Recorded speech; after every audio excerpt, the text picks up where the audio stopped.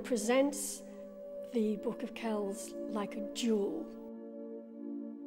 What we wanted to capture was, as you walk in, that there's nothing extraneous, and you're drawn towards this very, very special item, which is, you know, there's this cliche that it was the work of angels, or James Joyce says it's the most Irish thing we have.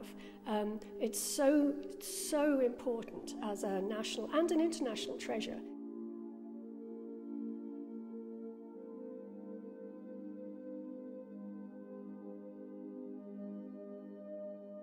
I think it's wonderful. I think it's a beautiful display case showing the Book of Kells in a way that I've never seen it before. I've seen it many times, but here the book is tilted towards us. You can see all the colours and beauty of the pages right in front of you.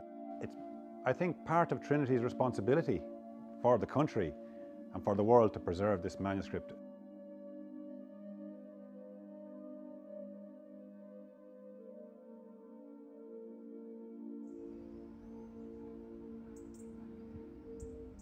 We are open, and you actually have much more of a personalised, private, it feels more private visit, because you will see the Book of Kells in its new case.